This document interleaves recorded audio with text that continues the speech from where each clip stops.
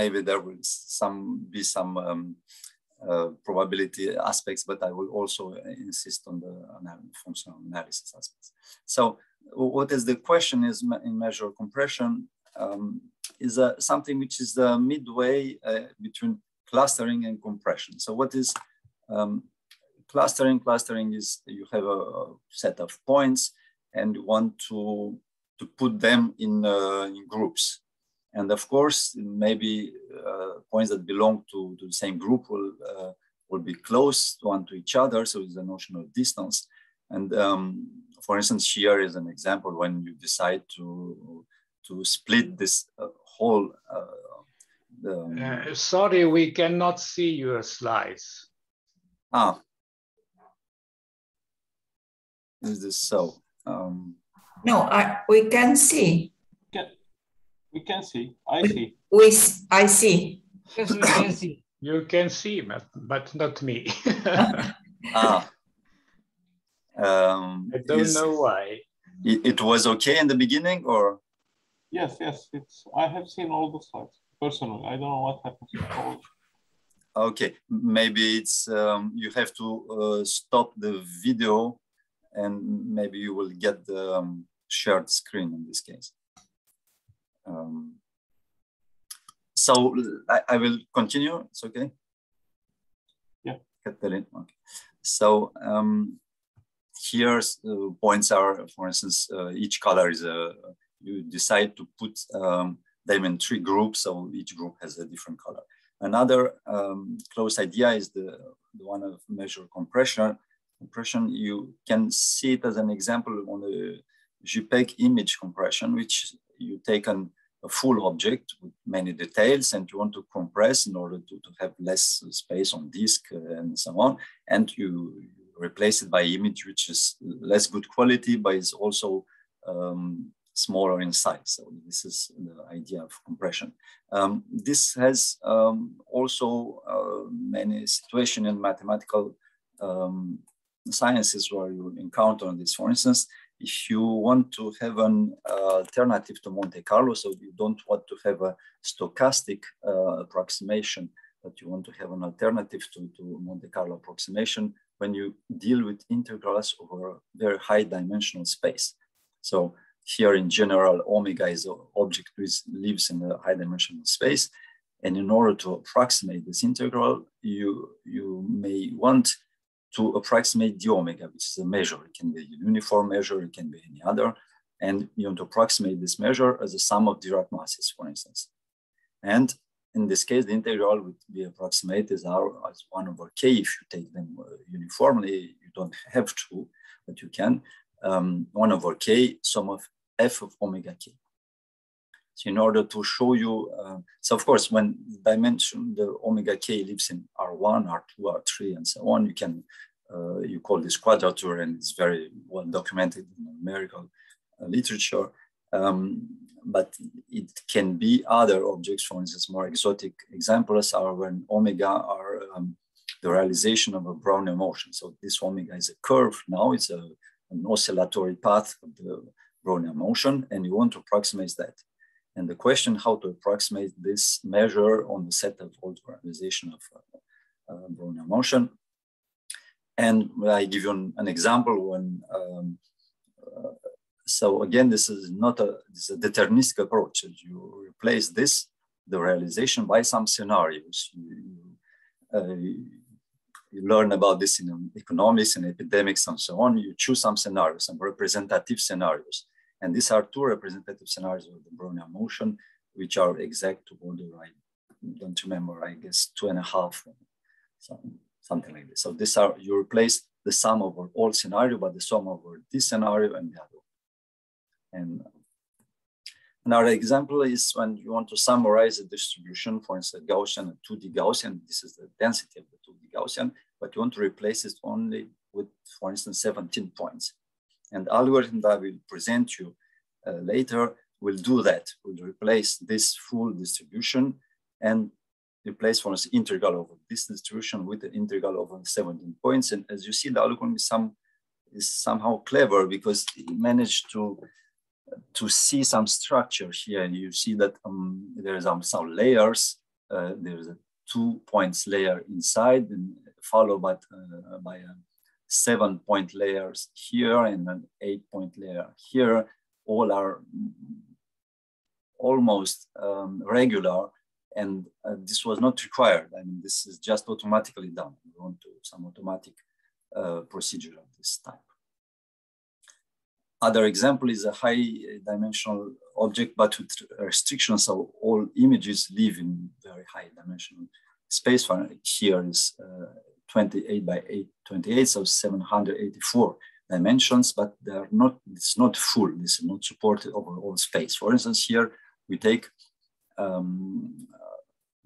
NIST database, which is a well-known database in machine learning, which consists of 60,000 handwritten numbers, in fact, figures between 0 and 9. And they are written in many ways from 0, and you see there are many ways to write a 9 and so on. And we want to summarize the 60,000 with, for instance, 10 images. How can we automatically choose? Of course, by hand, you understand what happens, but automatically, if you just are given 60,000 images of this type, how do you summarize this? And another version is a fashion list database when you see shoes and clothes and so on, and you want to summarize that. So, for instance, these are 525 random samples, but as I said, there are many of them. Okay, so what is the idea? The idea is that if you have a finite Borel measure, mu, in practice, many times mu will be a probability measure. You want to select an approximation of this measure, which is a sum of 1 over k Dirac masses in xk. So you want to find the xk. This is the important points that minimizing the distance from mu to this compression with k points. So k is given usually. This is not always the case, but usually k is given. And also, as I said, we can change. I will talk later about 1 over k if this remains uniform or not. And the probability measure do not live in a Hilbert space, but good numerics happen in Hilbert space. So you want to find something which is close. So I will select, so you minimize the distance, which is called a statistical distance, if this is probably low. And this can be, there are many statistical distances available, but I will select those which are more close to a Hilbert space structure. So in fact, what you do, you obtain this distance as this formula, where you have a kernel k of a x and y, which is a distance between delta x and delta y squared. So this is the distance squared, this is the k, x, and y. And for instance, when k, x, and y is translation or rotational invariant, you obtain k as a function h of x minus y modulus. Okay, these are x and y, I suppose they are Euclidean vectors, but there can be any points in the metric space. So this h is an important function to choose. And the question is which is better. And an example that I will follow is h is the absolute value. So in fact, in this case, what you minimize with respect to x is test quantity. This is a constant which does not depend on x. And you minimize the distance from xk to xl plus 1 over k, and with a constant plus some function of depending of xk, but not on xl, so separate term. So this is a more or less standard minimization problem. Of course, it depends if the function is known, but this is what has to be minimized, and this is done. This is what is done. As I said, in order to have a good numerical procedure, this has to be a distance, so it has to be have the properties of the distance. So the question is, how can we find the distance? So I need this small definition.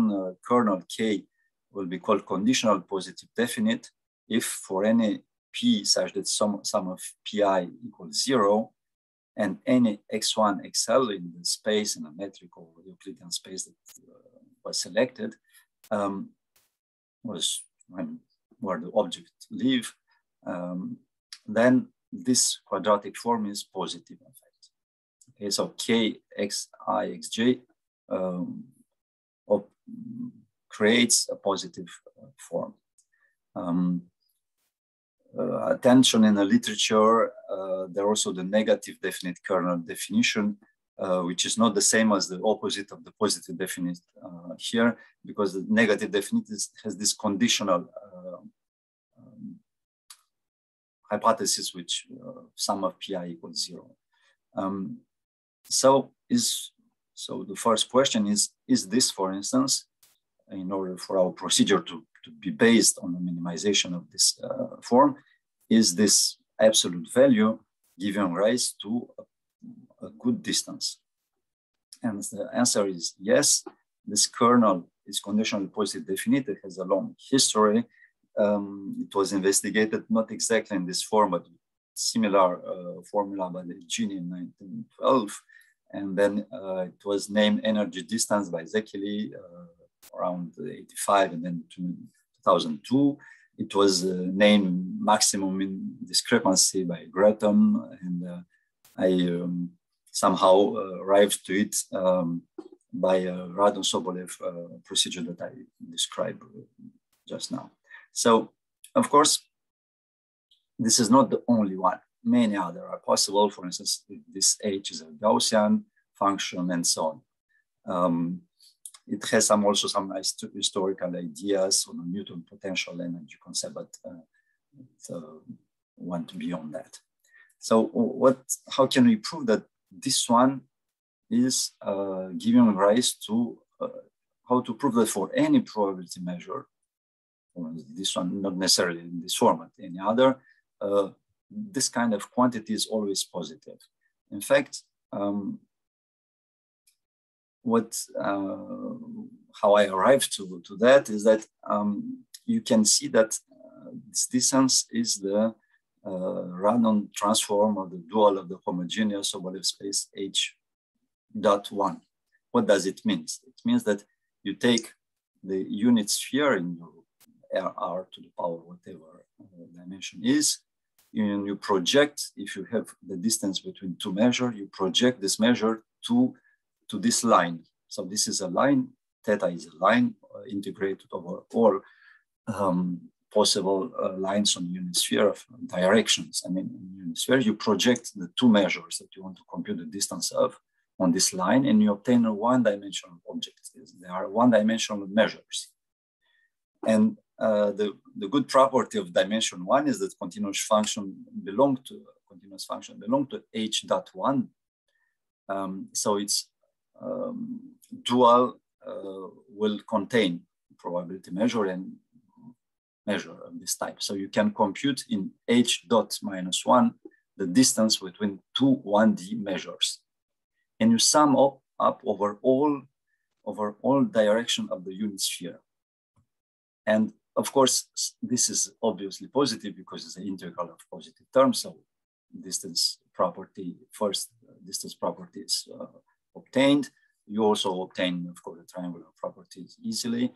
And you can prove it is non-degenerate because these are the properties of the Radon transform. If the projection on any direction of probability of measures coincide for any direction, then the higher dimensional measures coincide. So we are okay. Then let's go to more close to numerical. And of course, I will take this distance between delta x and delta y Dirac to be absolute value x minus y. But when I minimize the distance square, so I'll minimize the norm, not the norm square, because of this property.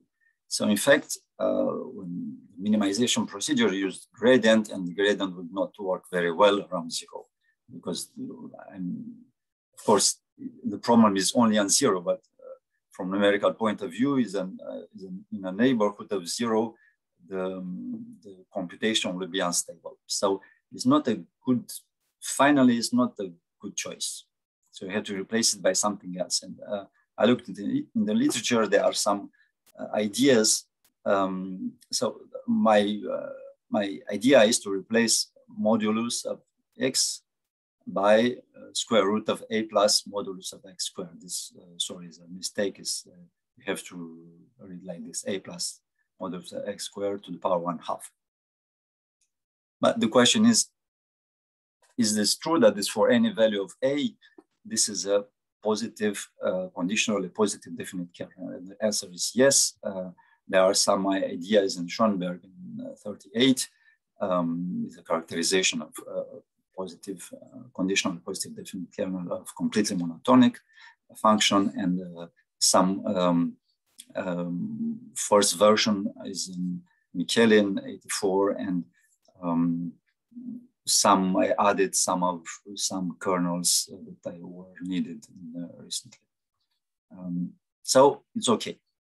In fact, we can extend the proof to a larger family, and we can show that it's an explicit Gaussian mixture formula available for all of them here. And this is what I basically done recently.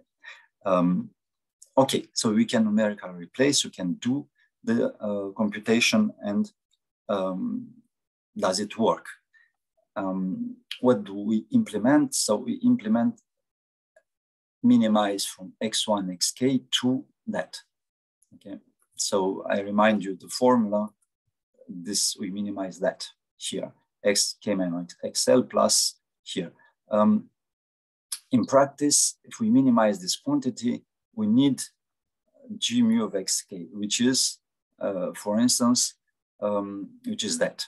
So there are two situations. First, we know the target mu, and we have an explicit formula for this average. This explicit formula exists for the, for instance, Gaussian distribution and for some other. And in this case, the functions j here is explicitly known. So deterministic procedures are working very well. They are very fast and converge very well, and we can use them. When this is not available as an analytic formula, you have to sample it. And in this case, we compute a noisy gradient using stochastic optimization, machine learning algorithms like stochastic gradient descent, Adam algorithm, momentum algorithm, and so on, momentum descent, and so on. This also has to be the case when the database, the initial database is very large, cannot compute. It's not efficient to compute the mean here to high precision. So in practice, when objects are many of them or dimension is large, we do stochastic optimization, otherwise deterministic. And what are the results? So if I try to summarize the 60,000 images like that one with 10 points, I obtain this. There is also latent space discussion, but I will not enter into that. But is this a good result? Well, it seems so, because automatically the algorithm understood that there are 10 different figures: 0, 1, 2, 3, 4, 5, 6, 7, 8, 9. Okay, so it was not asked to, first of all, the algorithm does not any label. He doesn't know that this is an 8. Figured out somehow that this is close to some other 8s, but does not know it because I erased the labels from the database. Come with a label, but the label were not used. So by itself, it understood first to which label corresponds each image, and understood next that in order to summarize, it's better to take one of each, because they are uniformly represented. Each is 6,000 images of 8, 6,000 on 0, and so on. For other test case, I took 16 Gaussian on a grid. So these are each one with the weight 1/16. So, and I asked to represent this mixture of Gaussian with 48 points. Algorithm understood right away that there are 16 of them, and it put 3 points for each Gaussian. So the Gaussian was or 2D Gaussian like this one, but except that there were 16 of them put on a grid, and understood how to place these points. And you see that it's a nice distribution. So it works rather well. But there are some questions. First of all, well, as a mathematician, we can ask, well, does the solution exist? Of course, the solution here of what of this minimization, and if the function, the kernel is smooth enough, and with very few hypotheses, we can prove that this is by standard continuity and compactness that this has a solution. This is not the most difficult part. What about if I don't take 1/k, but I take something else? Because, for instance, when clustering, suppose that I already know that there is a cluster which has many points more than the other one. Can I use this observation? Of course, it's easy, just put pk and that's all. The question is, what about if I don't know the distribution of clusters? In fact, if the xk are fixed now, the optimization of pk is just optimization of a quadratic form and is analytic. So it works very well also. And there are tests are not given here, but I tested also when the 16 Gaussian do not have uniform weights, and to also recover the weights too. So it's okay. But from a theoretical point of view, we have some problems here because, well, for instance, I give you an example of why. Suppose I want to represent a Dirac mass in 0, but I don't have the choice. I have to represent them with the 3 points here. I can choose only one, but I'm allowed to use up to 3, but only this one. Well, the optimum, the probability found, the measure that is most close to Dirac measure here is, which is supported here in these 3 points, has in fact is not a positive measure. It's a measure which has positive weights here and negative weight here, because it somehow it works like that. And this is not very comfortable because it's, well, how can you represent a probability law to compress it with negative weights? For numerical integration, this works, but for probability purposes, this is not so elegant. So the question is this true that suppose that mu is positive distribution? Is it true that when we optimize both pk and xk, okay, and this here, recall that this we have this has a simple formula. We can read that.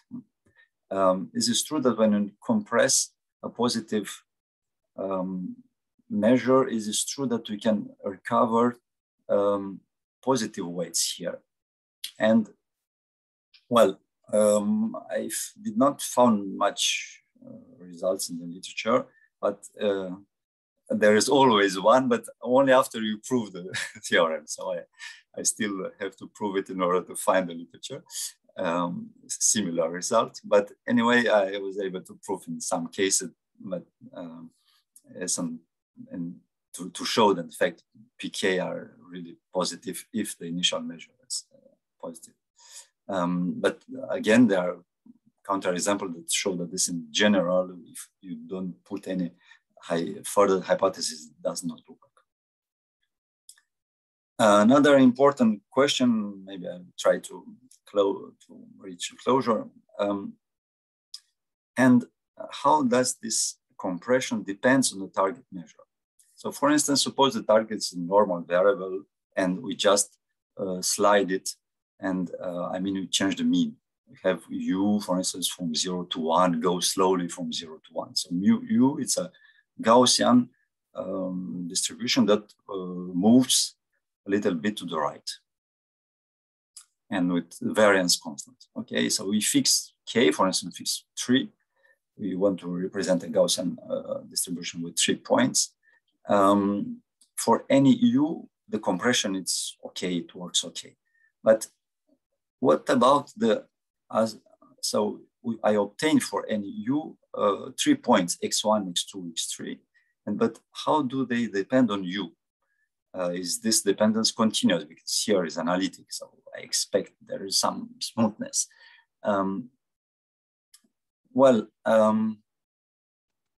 This is a more difficult question than one can imagine. So in fact, I can prove in some situation, basically in 1D, that this works, which means the following. So suppose that I minimize, I take uniform, but it can be something else. I try to find, I have a measure depending on a parameter, which is regular enough.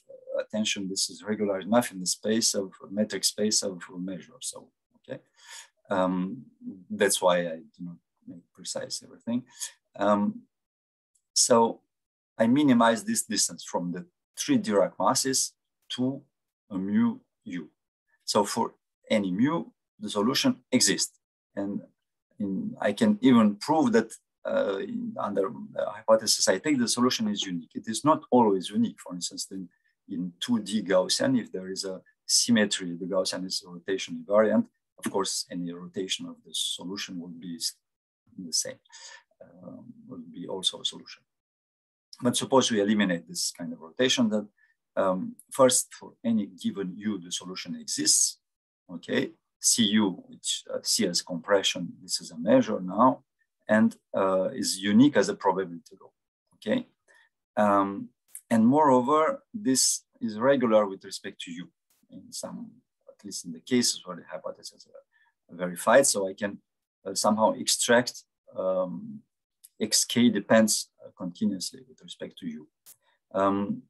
In general, this is much more difficult. First, because the compression is not necessarily unique, not only the symmetries, but more complicated reasons. And then, in fact, the question is a continuous selection question, of course. I have here for any U a solution or compression. Can I make this compression to depend continuously on a parameter? And again, since the compression is not necessarily unique, I have to use selection theorems which are multivalued. But there, the convexity is an important hypothesis and it's not verified here. And I'm not able to say anything, in fact. Of course, on the other hand, I can penalize. So each C of UK minimizes that. Okay, so again, it's maybe sound complicated, but it's just the norm of the modulus and it's a sum. It's a more or less simple sum. So I have the solution for any U, and supposing this is a good compression, I can penalize some Sobolev space, the norm of C of U, and in this case, I can obtain something which is continuous. It can be written in this form, and the existence of an optimum of something which is regular enough and which is close enough to my measure that I want to compress, there exists some this kind of solution. But I'm not sure that this solution is optimal. I mean, I'm not sure that the Cu, which is continuous, will be optimal in the sense that the distance is the smallest possible. And in order to have that, I need the uniformity when epsilon goes to 0 and is not clear at all in general. So this is an open question, and I expected to that advances can be done, but at this point I cannot tell you much more. So I put here the 3 more or less open questions I discussed. So I discussed less on the topology.